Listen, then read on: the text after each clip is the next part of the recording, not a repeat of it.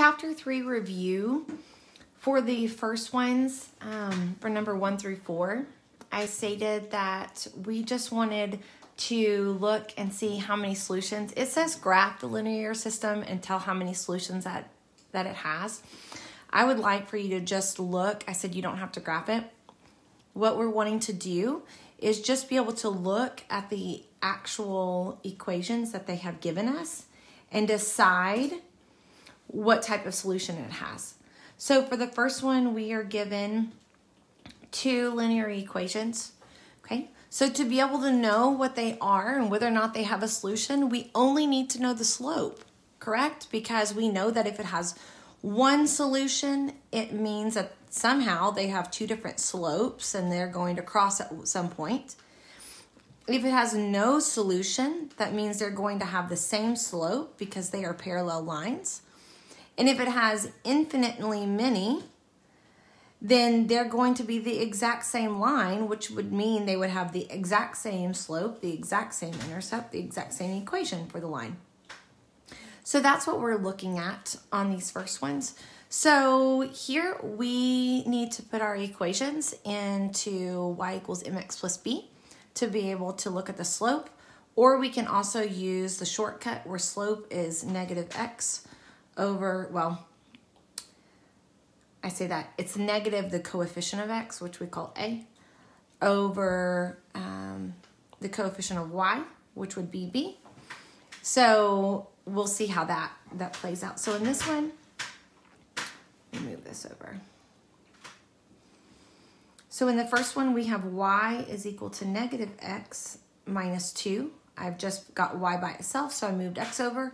In this other one, we've got a little bit more to work on. I'm going to move my 3x over. So initially, I'm going to have 4y is equal to 3x plus 36.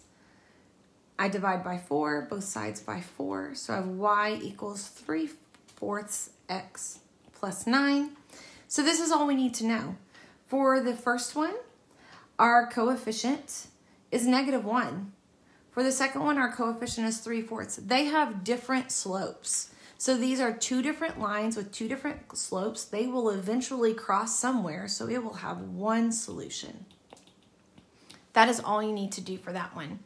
They say we can also estimate it by graphing. If we were to actually graph this, this would be a negative line, negative slope, starting at negative 2, negative 45-degree angle, since it's a 1. Here we're looking at 9.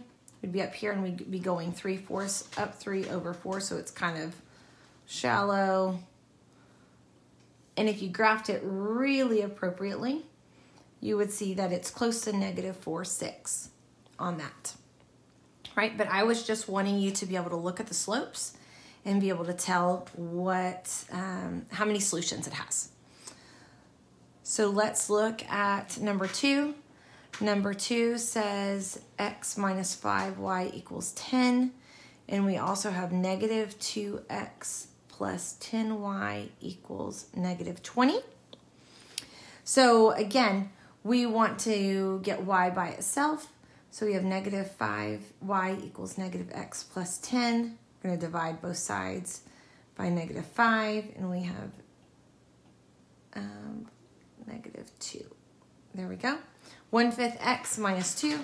On this one, same thing. We want to get y by itself. So we're going to have 10y equals 2x minus 20. Divide by 10, divide by 10. Y equals x over 5. And then negative 20 divided by 10 is negative 2. So we ended up with the exact same equation. This is the same line. So it has infinitely many solutions to that one. All right. And then the last one was number 4.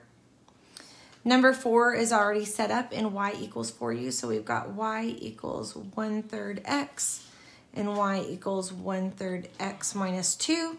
So the thing that we're going to look at initially, I've got a slope of 1/3 on the first one, a slope of 1/3 on the second one. However, it has a different y-intercept.